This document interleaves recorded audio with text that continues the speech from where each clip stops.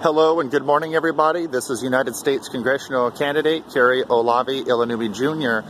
and I have a early summer update that I believe is very relevant that you need to know. First of all, the long-time establishment rhino, big money, what would be political Republican donors known as the Koch brothers.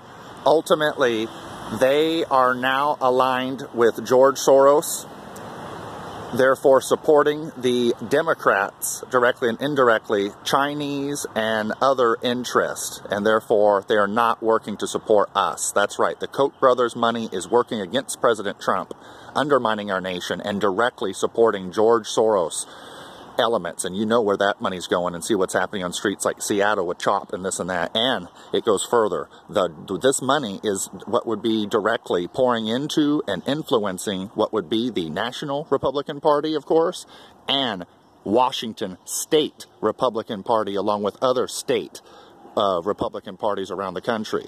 Yeah, honestly, no one's just going to give you money for free without strings attached. No wonder why, as we see over the years, the Republican Party of Washington State, along with the nation, did not hold Obama accountable.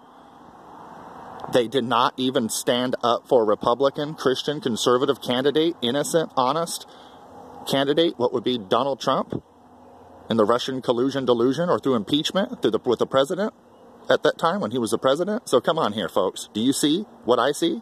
There we go. 2 and 2 equals 4. Now, I'm on my way to campaign out at what will be Camino Island, Washington, for the next few hours here shortly. I hope to meet and greet you. But like I said, big money, rhino establishment, George Soros, or rather, Soros is being influenced, or paid off, rather, by the Koch brothers. And these people are not Republican. These are rhino establishments. They want to replace President Trump at the GOP convention in August, if they can, with a Mitt Romney rhino type of establishment Republican. But we're not going to allow that, because if you act like Obama, so help me God, I will treat you just like Obama. That's right. Even though I'm a Republican running for Congress, I hold people accountable, and that's what a lot of people don't like about me. That's why the Republican Party of Washington State and Snohomish County tried to get rid of me, but they were unsuccessful. And just like what would be poor Matt Shea, representative, unlike him, I won't be tossing in the towel. Kerry Ilanumi's here to stay. I'm going to have a gigantic lawsuit and a lot of money to influence politics myself. So the name Ilanumi is here to stay for decades to come.